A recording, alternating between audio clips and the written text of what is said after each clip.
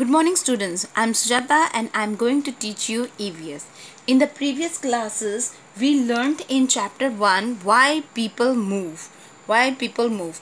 क्यों लोग एक जगह को छोड़कर दूसरी जगह जाते हैं. In this lesson, there were two main points, migration, displacement.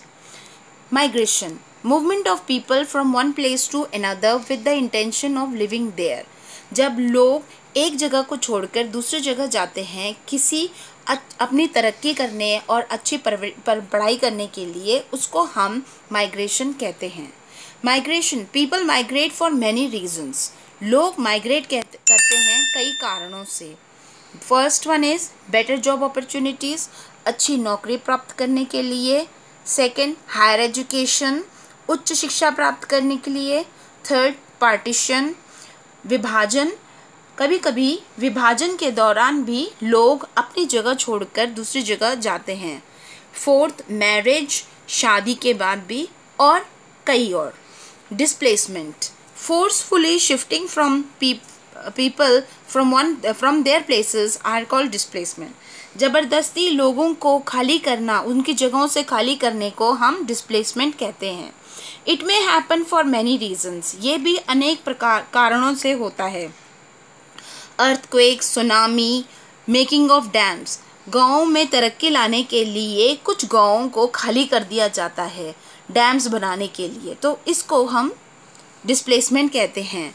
Fourth point is floods, बाढ़, etcetera. Next, so class, in chapter 1 these were the main points. Now comes chapter 2, being different, अलग फील करना, अलग महसूस करना या अलग रहना. In this lesson we learned that we can be different from others in many ways.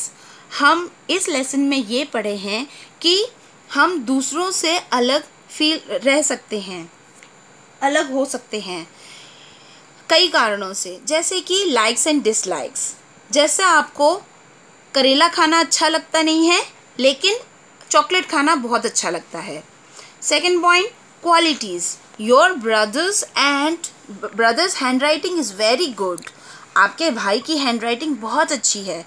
And you sing songs very well, और आप अच्छा गाना गाते हो. So these are your qualities, ये आपकी क्वालिटीज़ हैं.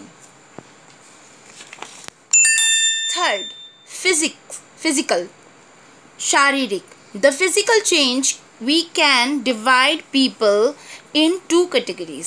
फिजिकल चेंज में हम लोगों को दो कैटेगरीज में, दो विभाजन में कर सकते हैं लोगों को. पहला है साइज, जैसे कि हाइट, वेट, एक्सेट्रा. और दूसरा है डिफरेंटली एबल्ड, जिसे हम कहते हैं विकलांग या फिर कुछ और रूप से. विजुअली चैलेंज्ड, जैसे कि लोग देख नहीं सकते. डेफ एंड डम, एक्सेट्रा, जो बोल सुन नहीं सकते. In this lesson, we came to know about the Braille language to read for those who cannot see.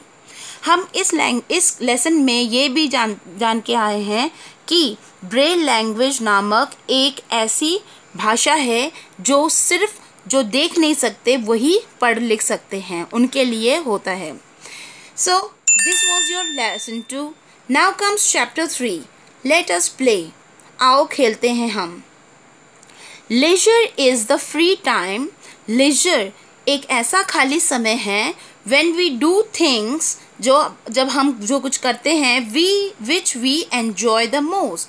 ऐसे कार्य करते हैं जो हमें बहुत अच्छा लगता है, जैसे कि हम टीवी देखते हैं, वीडियो गेम खेलते हैं, गेम्स खेलते हैं, और लेडीज़ कुकिंग करती हैं. सो games keep us physically and mentally fit. Games हमें शारीरिक रूप से और मानसिक रूप से स्वस्थ रखते हैं. Games are of two types. Games दो प्रकार के होते हैं. इंडिविजुअल, अकेले खेलने वाला, जैसे कि एक ही बंदा खेल सकता है, like chess, billiards, etcetera. Team games, group में खेलना, like cricket, basketball, etcetera. When we talk about the games, जब हम गेम्स के बारे में पढ़ते हैं, our local games comes in our mind. हमारे लोकल गेम्स हमारे दिमाग में आ जाते हैं, like boat race of Kerala, kabaddi, gilli danda etcetera. Local martial arts, और कुछ लोकल मार्शल आर्ट्स भी हैं लाइक पहलवानी, Silambam etcetera. So when we talk about games, the main topic that comes in our mind is breathing, सांस लेना। when we breathe in oxygen, जब हम सांस अंदर को लेते हैं, ऑक्सीजन जब हम लंग्स में भरते हैं, which is called inhalation, and breathe out carbon dioxide, और हमारा जो बॉडी का कार्बन डाइऑक्साइड हम बाहर निकाल देते हैं, which is called exhalation। और इस प्रोसेस को इनहेलेशन एंड एक्सहेलेशन, इस प्रोसेस को हम ब्रीदिंग कहते हैं। So class, I think you are clear about these 3 lessons. Thank you.